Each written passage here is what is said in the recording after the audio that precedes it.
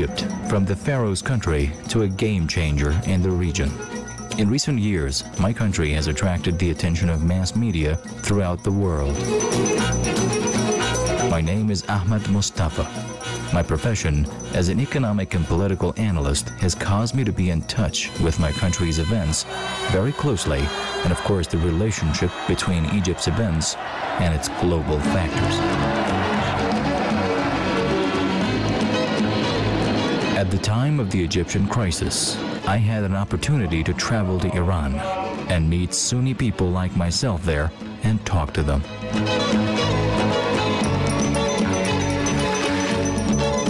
My trip to Iran is the very first step. Traveling to the home of the Sunnis in Iran is an 11,000-kilometer journey, a memorable visit from the country's most important decision-making centers to its most outlying border areas, from the green strands of the Caspian Sea forests to the Khorasan and Baluchistan desert areas and the high mountains of Kurdistan. A journey that I hope can help me get to know the real Iran, a country frequently misrepresented by Western and Arab media.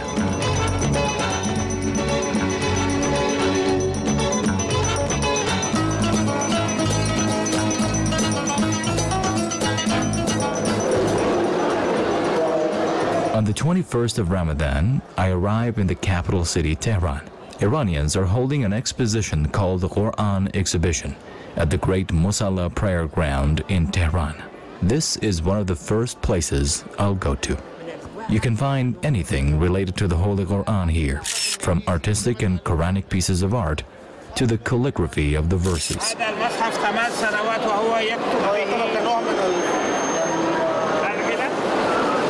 On a map, one of the stalls displays the number of Iranians who have memorized the verses of the Holy Book.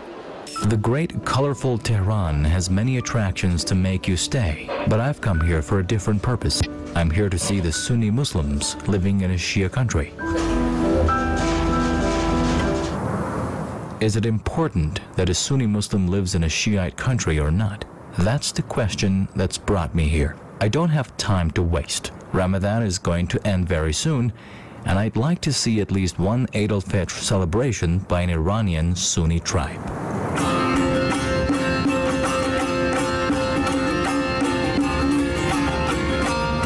Our first destination is the prosperous province of Gulistan in the north. There I want to meet the Hanafi Turkmens. To get there, we'll have to cross the high Alborz Mountains.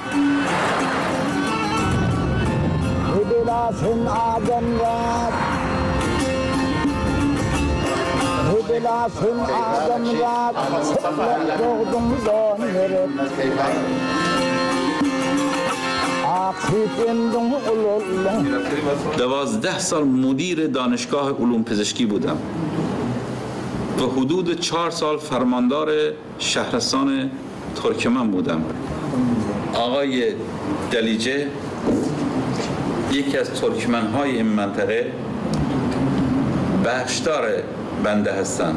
جناب آقای وکیلی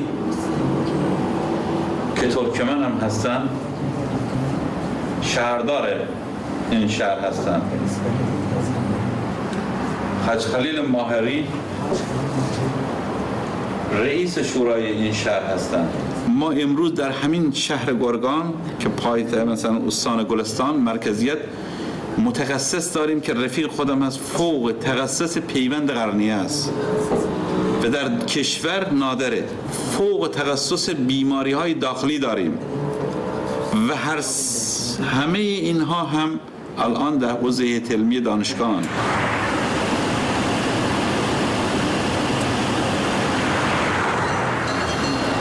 The largest city in Turkmen Sahra, home to Sunni Turkmens, is Gombat Kavus. It was named after a monument in it called Gombat Kavus.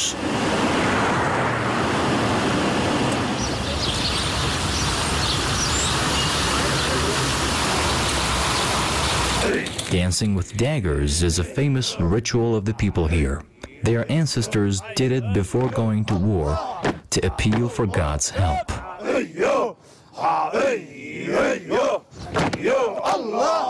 We are guests at a Turkmen's place for iftar. It reminds me of iftar in my own city.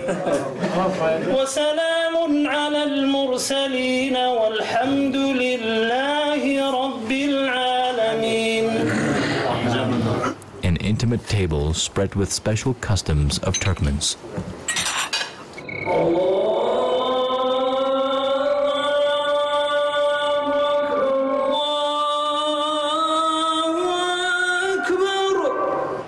After iftar, we go to the mosque with a group of Turkmen friends to say the last Taraweeh prayer of Ramadan together.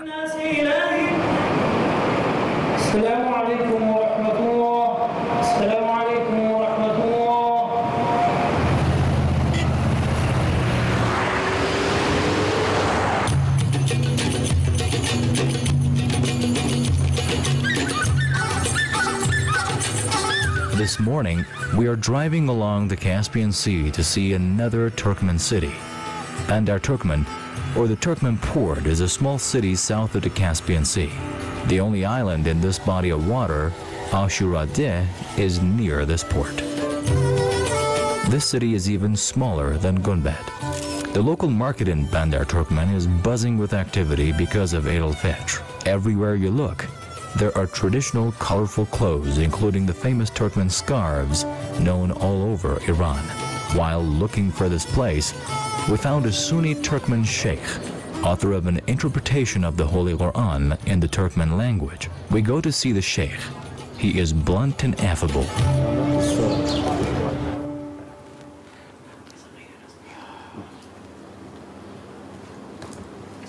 ما اسمك؟ أحمد مصطفى. مصطفى؟ أحمد مصطفى. أحمد مصطفى. إيه. بارك الله فيك. الله يفيك. بارك الله فيك سيد الفاضل. من أين مكان جدا؟ من الإسكندرية من مصر.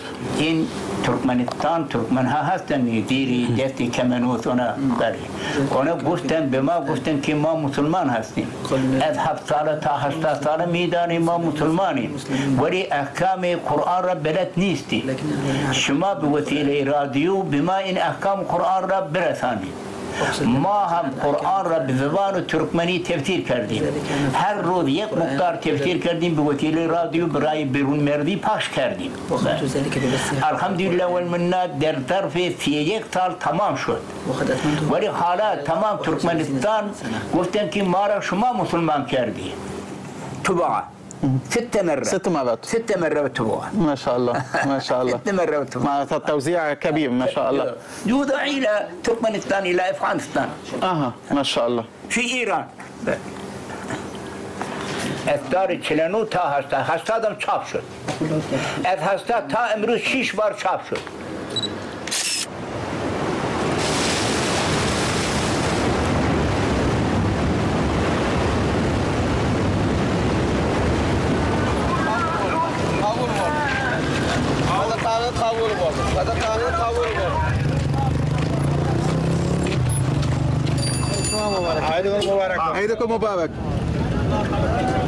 Today is a special day for me and all the Sunni and Shia Muslims, one great Eid al-Fitr.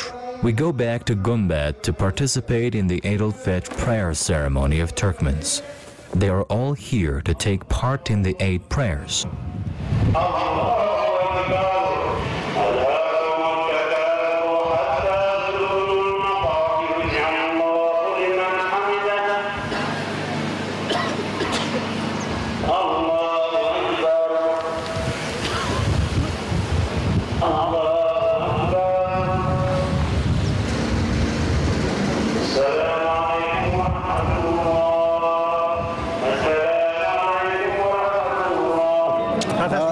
تقبل الله تقبل الله من عيدكم سعيد اهلا بكم تقبل الله سيد من سلالة علي وانا نفس الشيء انا سيد من سلالة علي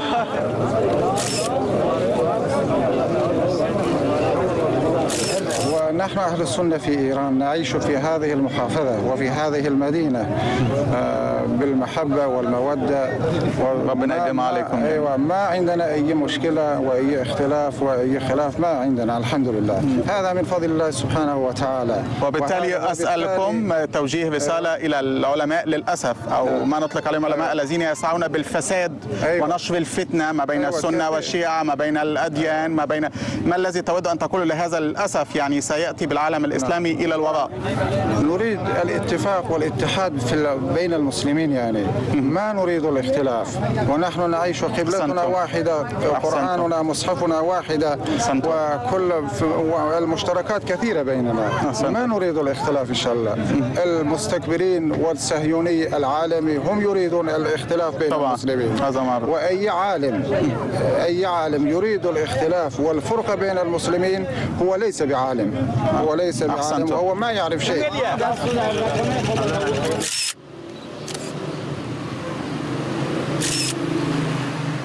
Some say it is a tradition to visit the martyrs' families after the prayer. It is interesting to me that Sunni Turkmens have also fought in the Iraq-Iran war in the 1980s. السلام عليكم. كيف الحال خوش مديد؟ كم كان عمرك؟ چند سالش بود وقتی رفت؟ 19 سالش بود. انقلابی دی متعهد نعمتیشن تعریفتن یعنی الارض. خادم مسجد بود. این سال 65 که عراق بمبای شیمیایی رو شروع کرد، پدرم نگران شد، گفت تو رو برگردونین عقب‌تر که یه وقت تا خط مقدم بود، ولی همیشه اینو میگفت که به قول معروف من دو چیزو میخوام چیز کنم، اگه برگردم پشت جبهه بازم بهتره، ولی دوست دارم جلوی جبهه باشم، مردنم با خدا معامله کردم، با شهدا میرم. اخی جان شکرا جزیلا. شکرا. The land of Turkmens, of passion, love and poetry, the land of a kind, hospitable people, the land of the faithful. They have different customs, and most important of all, they are free men, like the free horsemen in the plain.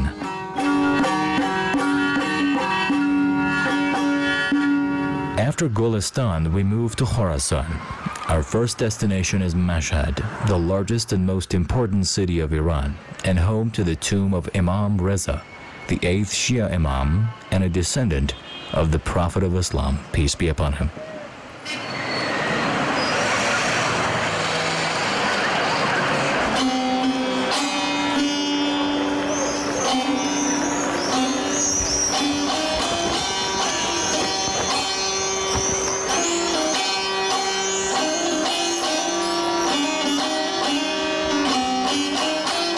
It is true that I am a Sunni Muslim, but I'm a descendant of the Shiite Imam Zain al-Abidin, and I now have come to visit my forefather, Imam Reza.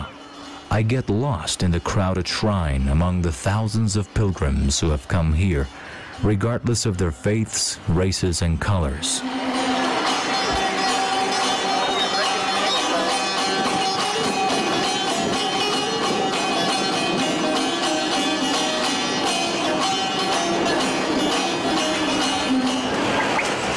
It is interesting that even in Iran's most important Shia city, you can find a number of Sunni mosques.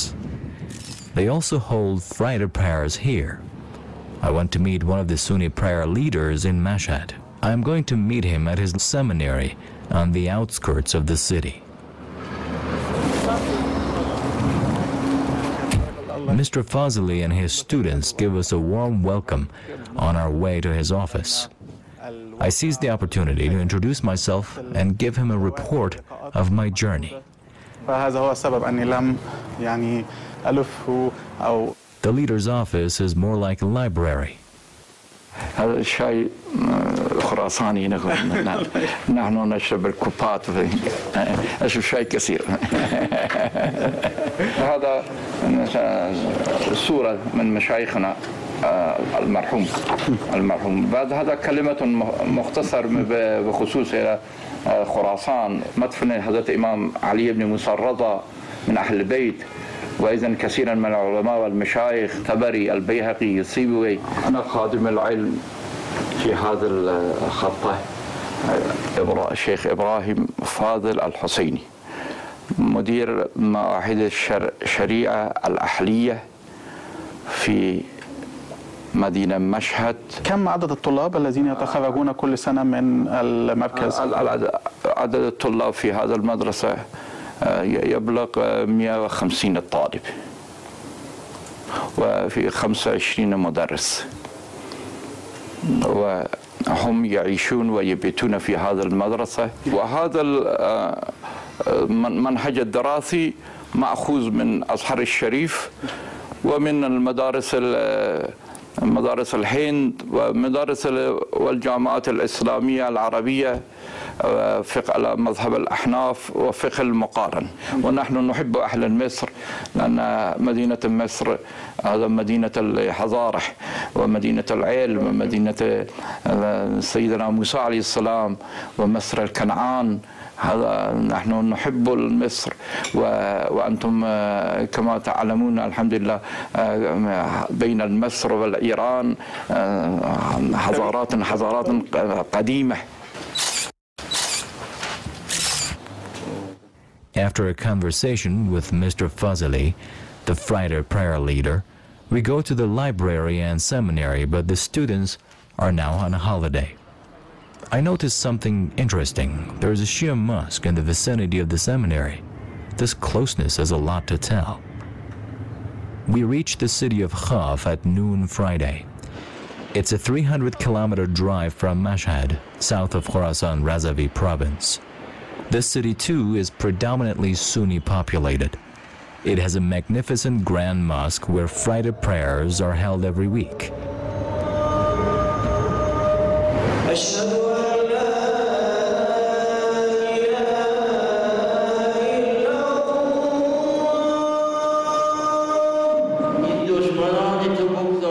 The mosque is still under construction, but is full of people.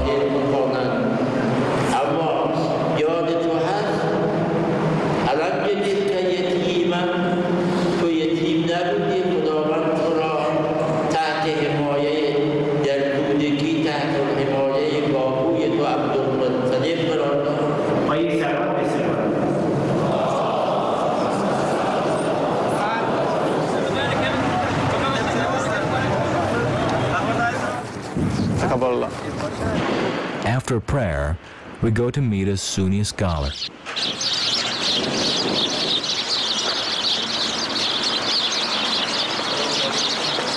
حوزه علمی احناف خاف که در شهرستان خاف قرار دارد، در شهر خاف قرار دارد، از سال 1327 هجری شمسی به دست مرحوم مولانا خواجه شمس الدین مطهری تأسیس شده است.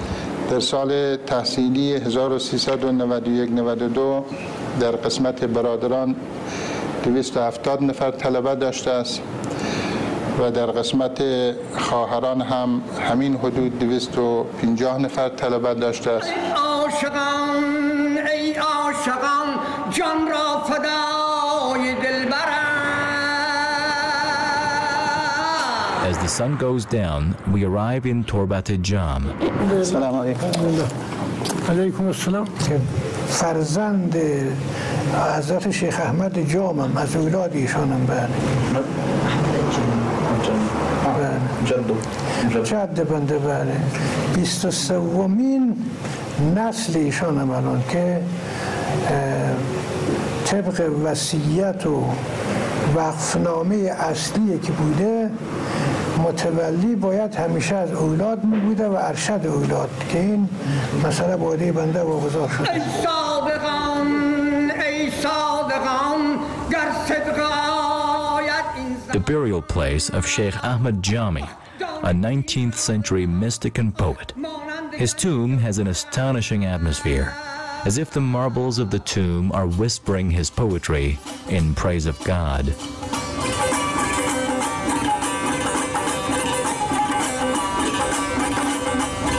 در ایران دو مذهب حنفی و شافعی هست. و هیچ مشکلی هم ما نداریم از نظر تبلیغ و از نظر فعالیت در امور مذهبی. رسیدم تا به مهمانی خدایا، چه ها کردم تو می دانی خدایا. ای دل عالم فانی که ندارد بنیاد، به مصطفی معلای مجتبی صلوات.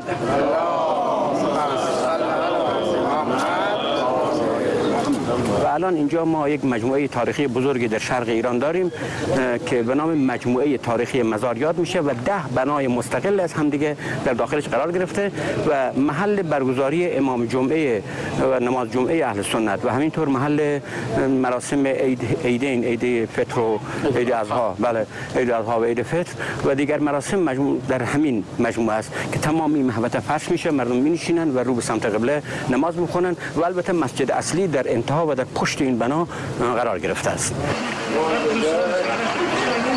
Beside the tomb of Sheikh Ahmad Jami, there is a seminary that probably belongs to the Jami family. این حوزه همونطور که در ابتدا عرض شد از زمان حضرت شیخ احمد جان قدس سره بنا نهاده شده و تاکنون ادامه داره، اما بنای فعلی که هست این بنا حدود 100-150 سال قدمت داره و طلاب زیادی از اینجا تخریج شدن، یعنی فارغ التحصیل شدن و الان مشغول خدمت در منطقه در مناطق مجاور هستند. به هر حال وحدت میدانش بسیار وسیع هست. این که ما بگیم وحدت به تکامل رسیده، به نقطه نهاییش رسیده، این نمیشه ادعا کرد.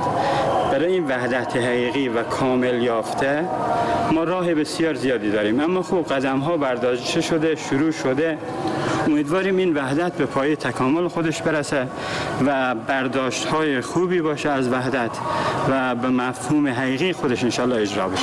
If you take a walk in the streets between the Sunni Muslims of Khorasan, you would see people of science more than anything else. In all the cities across this province, there are seminaries that help the hospitable people of this land to keep them far away from the extremes. That's why Khorasanis are so into poetry, eloquence, and delicacy.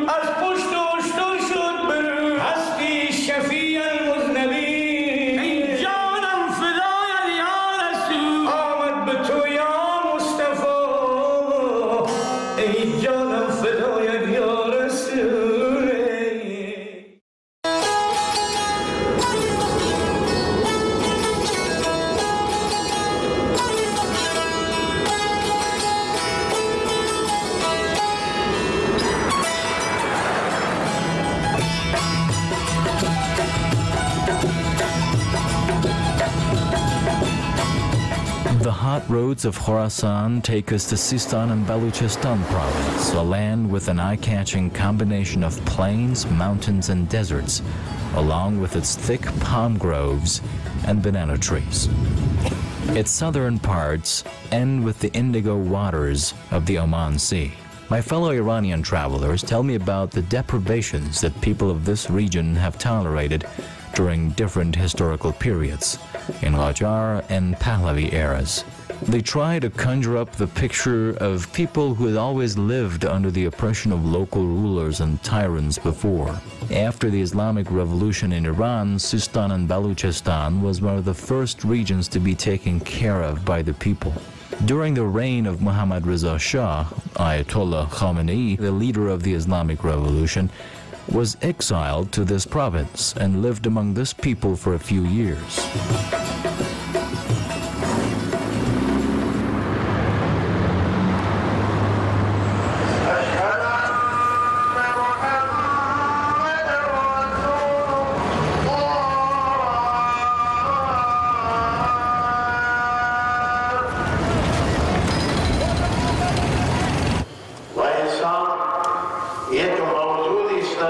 I'm going to meet Maulawi Abdul Hamid, the Friday prayer leader at Zahedan's Makki Mosque, and a famous Sunni clergyman in Sistan and Baluchistan.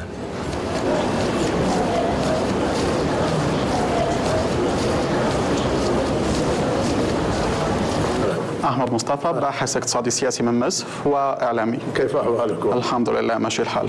قبل از انقلاب مدارس بسیار محدود بوده اینجا و مردم این سرزمین برای تحصیلاتشون به پاکستان و هندوستان و بعضی از کشورهای عربی مراجعه می کردند.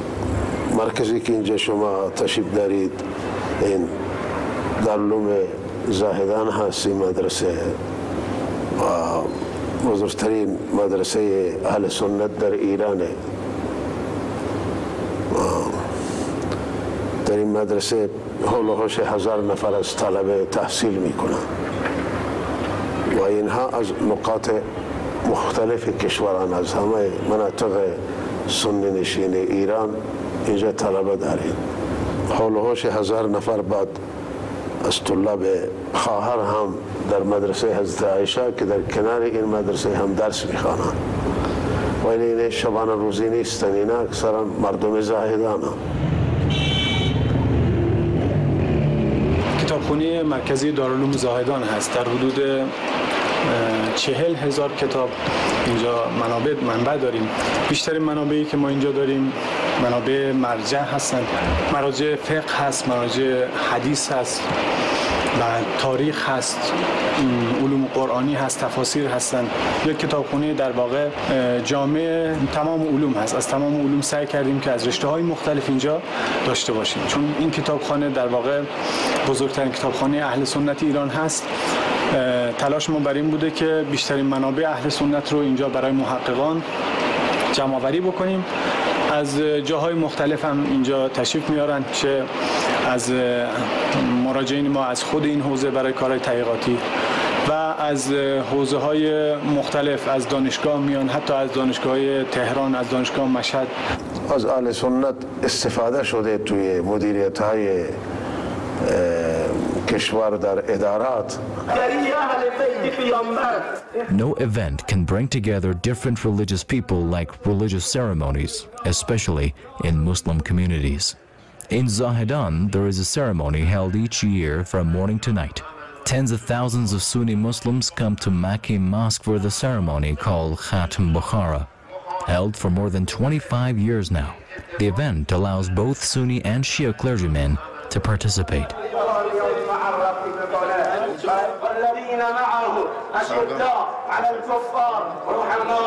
خانه من زاهدان و توس من، هر وجب از خاک تو ناموس من، صلوات بر محمد و آل محمد. چرا امروز استکبار توسط مزدوران عجیب شده خود به محبوبترین و مقدسترین اصول مشترک ما یعنی قرآن و نبی مکرم اسلام اهانت و بی‌حرمتی می‌کند و توسط شبکه‌های عجیب شده به صحابه پاک پیامبر و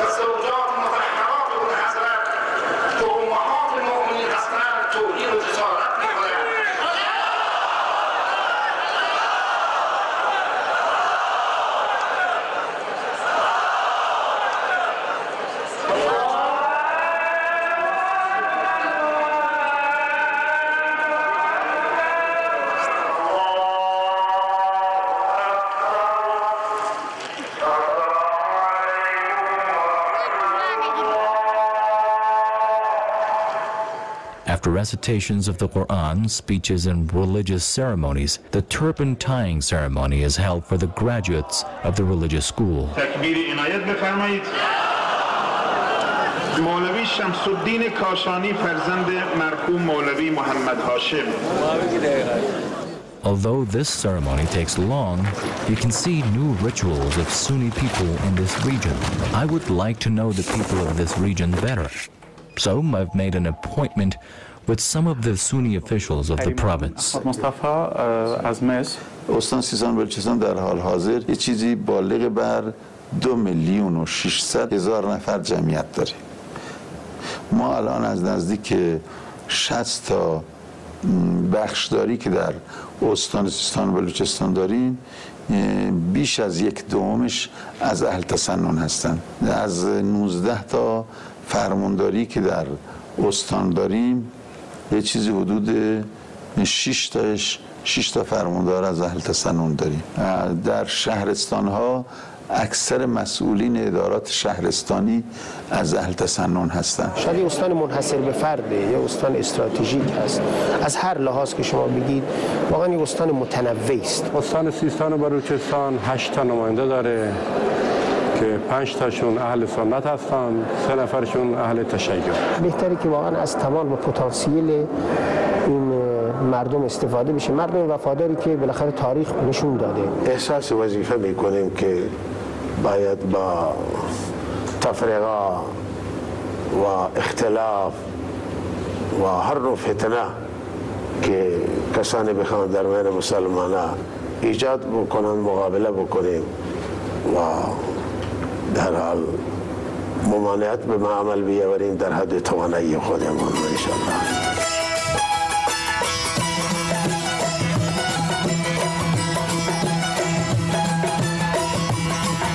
From Zahedan, I go to the farthest spot from Tehran, Chabahar, the only port on the coast of the Indian Ocean.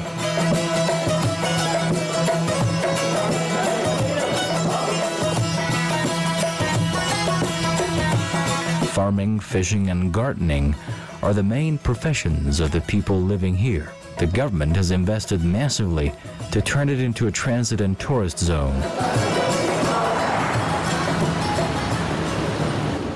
I meet a Sunni judge to ask him about the judicial laws regarding the Sunni people's affairs.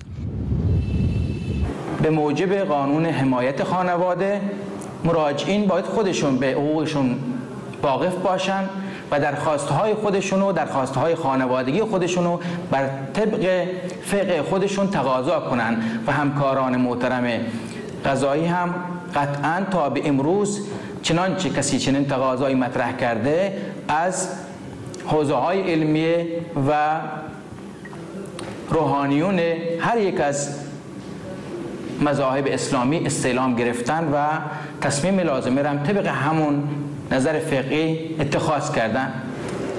در سفری که بنده مدینه منوره و مکه مکرمه داشتم، یه نفر از من سوال کرد آیا برای شما سخت نیست که زندگی در واقع ایران به عنوان اهل سنت؟ که بنده عرض کردم که شخص بنده تا به امروز به فضل الهی و محبت‌های در واقع همکیشان خودم و همچنین هممیهنان خودم با مشکلی مواجه نشدم. Today, when I arrived in Hormuzgan province, I feel like I'm in Alexandria. The weather and the people are like those of my own city.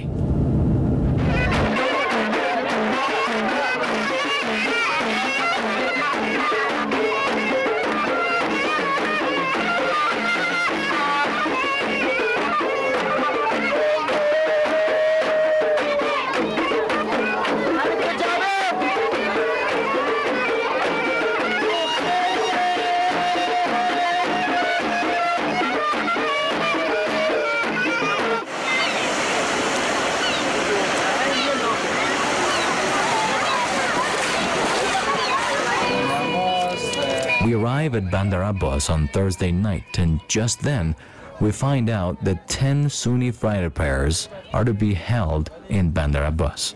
On Friday, we choose one of those 10 Friday prayers to go to.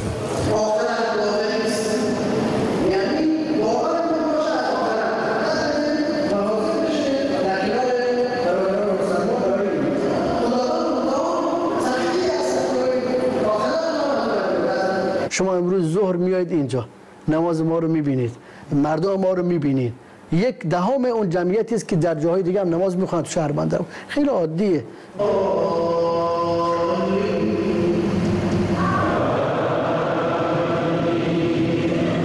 در همین شهر بندرعباس حدود 7 مورد در شهر نماز جمعه اهل سنت میخونن که اینجا نماز جمعه مرکزی هست. آزادی برای ما هست، مساجدمون هست، هر چه دلمون میخواد به خطبه میگیم، هیچ مشکلی هم نداریم. به جرئت میتونم بگم از خیلی از کشورهای عربی که خطیبشون میره بالای منبر ما قوی‌تر، بهتر، آزادتر هستیم. طلاب ما هم الان قریب به 5000 طلبه اهل سنت هستند که سالانه بیش از 200 نفر متخرج میشن. There is also a seminary for female students in Bandar Abbas. We paid a visit. حوزه علمی قسم خواهران از سال 76 قسم مقدمات متوسطه ما در منهج 4 ساله داشتیم که از سال 76 گفتیم شروع شده و در سال 83-84 قسم عالی تأسیس شده. بیشتر طلاب از 3 استان فارس، بوشهر و هرمزگان هستن که بیشترشون حالا میتونیم بگیم که از همین منطقه فارس و هرمزگان بودن. یه قسمت جزئی هم از سیستان و بلوچستان. I say goodbye to the familiar lands of the South Seas of Iran. Our destination is the country's northwest border areas now. We travel 2,000 kilometers to get to Kermanshah from a road that passes through the center of Iran, Isfahan and Hamadan. We then enter the region where the Kurds live, some of them Sunni Muslims.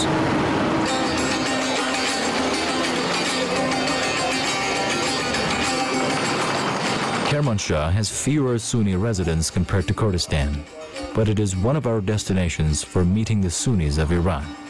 A lovely tour in Kermanshah's beautiful bazaar makes time fly.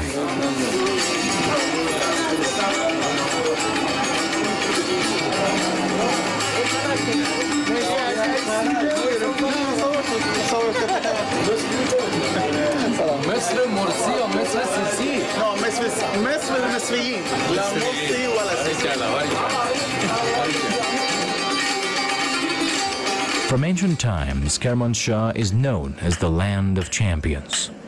In Iranian culture, a champion is someone who, apart from being physically very strong, is chivalrous, generous, and modest.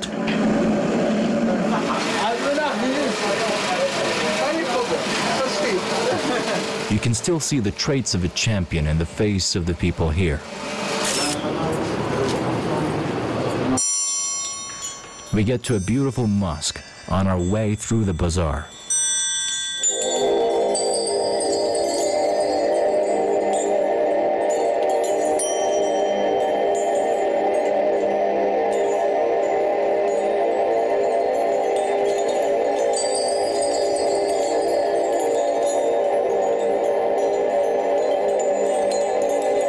A combination of various architectural methods resulted in this magnificent building. It looks as if the lights, colors, arches, and patterns were talking to you and charming you.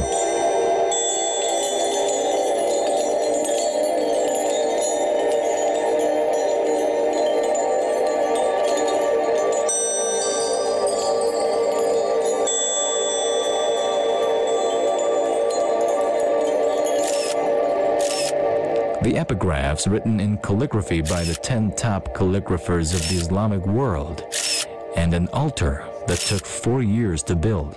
I'm engrossed with the mosque's architecture when Moustafa Muhammadi, the imam of the mosque, steps in. أتكلم باللغة العربية بكل تأكيد.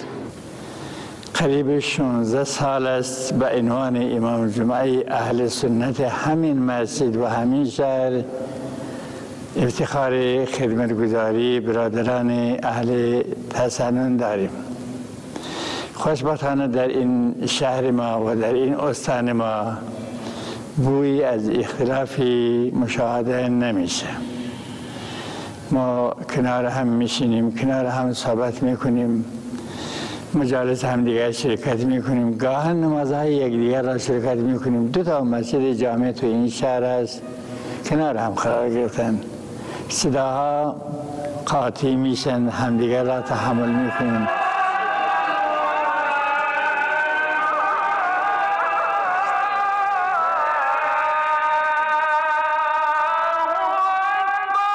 قریبی به 7000 نفر روز جمعه در این مسجد برای ادای نماز جمعه شرکت می کنند. روحانیون ما مخصوصا این استان ما بجد تلاش می کنند که اون سنت رسول الله صلوات الله و سلام علیه و آله و سلم در بین مردم اجرا کنند. عشق و علاقه پیامبر به دل مردم بیندازند. وحدت و توحید را با مردم تعلیم بدن. Kermanshah is one of Iran's agricultural hubs. It is manifest in the vast wheat farms along the roads on the outskirts of the city. The Sunni areas in Kermanshah are called the Oramanat, consisting 4 cities: Javanrud, Salas Babajani, Pave, and Ravansar. We choose Pave from the Oramanat, a Sunni city on the border. You can even tell that from the street names.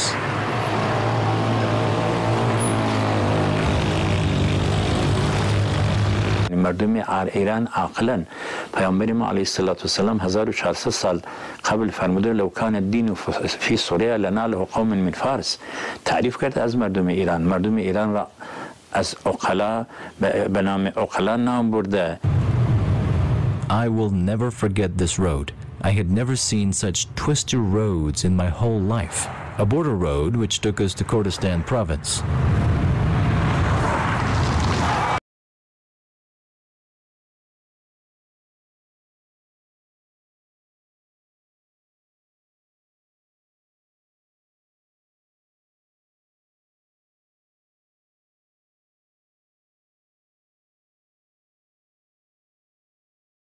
Sanandaj is a developed city. To me, a city's cultural heritage shows how developed it is. I go to the Anthropology Museum. There is a piece of abstract art symbolic of Kurdish traditions here.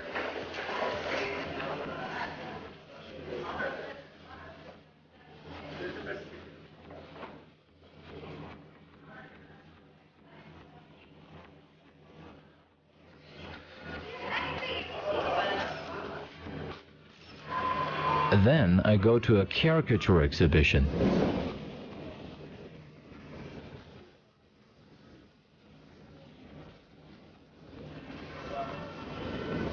And after that to a play rehearsal.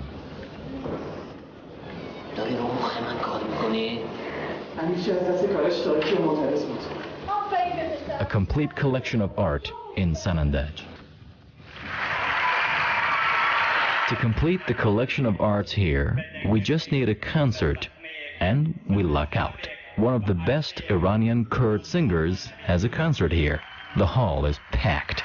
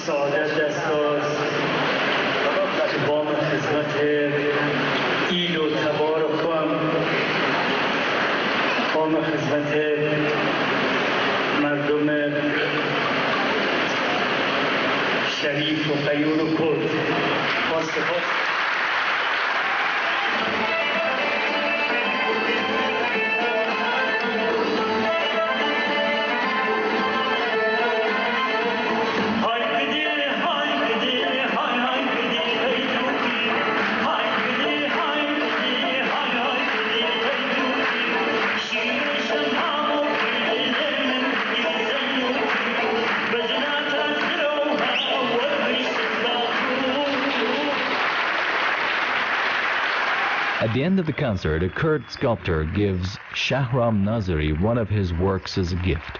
Its contours show just how skillful the hands that shaped it were. Master Ziauddini.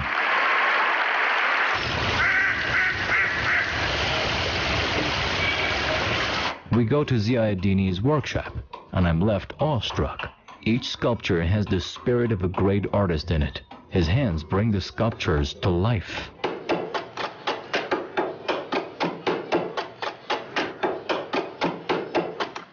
بنده هنر نقاشی و مجسمه سازی رو از دوران کودکی آغاز کردم، به طور تجربی ادامه دادم و سال 1356 وارد دانشکده هنرهای زیبا شدم. سال جاری هم به اصطلاح بعد از ارزشیابی که رو آثار نقاشی طراحی و مجسمه من شده، بر اساس رأی داوران خبره ایران درجه 1 هنری معادل دکترا به من اهدا شد. کار زیادی من انجام دادم، چه کاری آتلیه‌ای و نمایشگاهی، چه کاری برای میادین و پارک ها. شاید مهمترین کاری که انجام دادم و خودم دوست دارم یا در اون کارا جرأت به خرج دادم به لحاظ اندازه، میدان آزادی سنندج، کار بسیار دشواریه به لحاظ سازی و ساخت. There's still one of Ziauddini's works in the middle of Azadi Square in Sanandaj. It was designed especially for this place. The picture of this square has been shown so many times on national TV.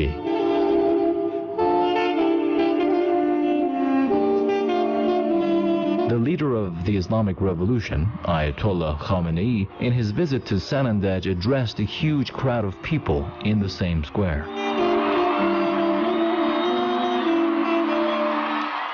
اگر شما دیدید کسانی وحدت ملی ما رو به بهانه مذهب، این سنی این شیعه است، بخوان به هم بزنن، اون کسی که ندای تفرقه بین شیعه و سنی رو سر میدهد، چه شیعه باشه چه سنی، مزدور دشمنه، چه بدانه چه ندانه. افرادی رو هم میشناسیم از بین شیعیان که فقط مسئلهشون مسئله نادانی نیست، مأموریت دارن برای اینکه بیان به مقدسات اهل سنت اهانت کنن، برای اینکه ایجاد اختلاف کنن. من عرض میکنم رفتار هر دو گروه حرام شرعی است و خلاف قانونی است. Now I realize why none of the extremist Shia TV channels is allowed to work in Iran and their offices have been closed. تو اگر دشمن اهل بیت علیهم السلام نباشی، این فتوا را از کجا آوردی که توهین کردن به مقدسات عمریه حرامه؟ شما اگر دشمن دین پیغمبر نباشید، این شبکه به شما چی کاری داشت که شما حساب ما را بستید، دفتر ما را بستید؟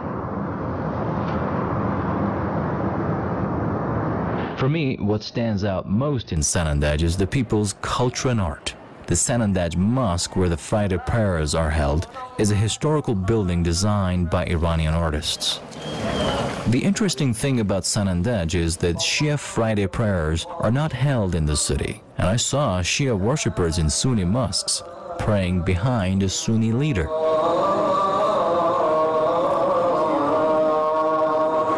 And finally, Mahabad, the last leg of my journey. I've traveled 11,000 kilometers to get here, a city in West Azerbaijan province where Sunni Kurds live.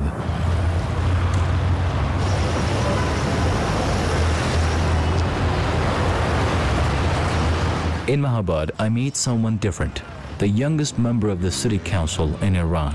He lives in a poor neighborhood. To meet him, I visit that poor neighborhood.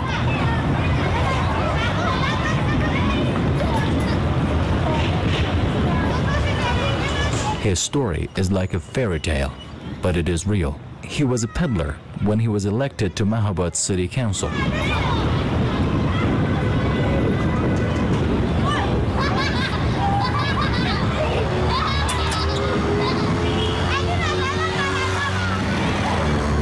مدرک من لیسانس شیمیکابردی از دانشگاه پیامین نوریه و تو گروه این 12 نفری که ما تشریف دیگه داشتیم خیلی از طیفا بودن.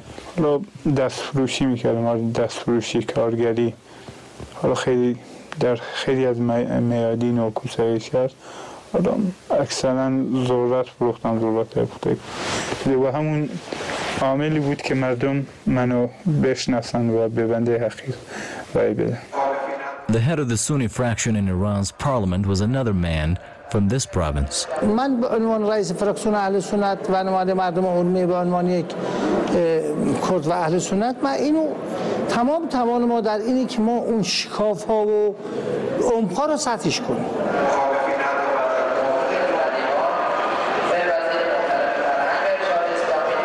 حالا گیرم یه نفر تبعیض قائل شد، اصلا گیرم شده، اصلا میگه آقا شما مثلا حق مال شماست، اما چون شما اهل سنت هستی قبول ندارن. این یک نفر دو نفر رو به نام کل نظام و کل مردم ایران اینا رو قلمداد و برادران تشیع قلمداد نکنن. این یک عدد هست، این کلیه برادران تشیع ما نیست. این یک عدد است، اینا کلیه ایرانیان ما نیست. I do not know if it was our destiny or it was God's will that our journey came to its end by a visit to the family of a hero, a pilot who was martyred on the first day of Saddam's war against Iran, and his body was brought home after 31 years.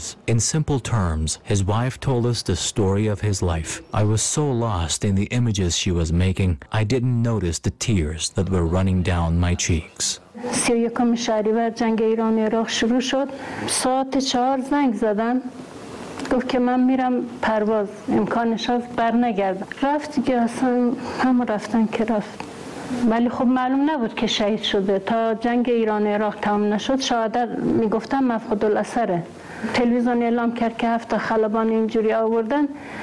من خودم اصلا تو خونه گفتم از این 7 خلبانی که حتما باید پدر دخترم باشه.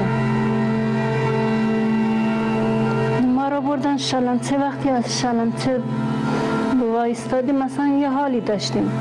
دخترم سجده گذاشت به خاک وطن، گفت به جای پدرم بذار من بوسه‌ای به خاک وطن بزنم. خیلی خوشحال شدم، از ناراحتی و از دودلی در اومدیم. ولی ناراحتی من این وقتی تو نیرو هوایی پیکر شهید رو باز کردن، همه شهدا سر داشتن ولی شهید ما سر نداشت. خیلی ناراحت شدم. اونجا دخترم گفت، رو کرد به حاجه ها، گفت که پدر من سرشو برای امام حسین جا گذاشته.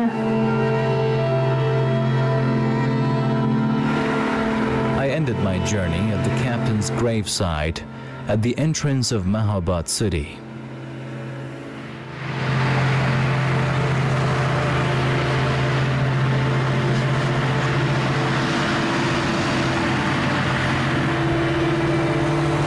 I do not know if I have depicted the life of the Sunnis in Iran faithfully or not, but I can hear an inner voice, a voice that is getting louder and louder.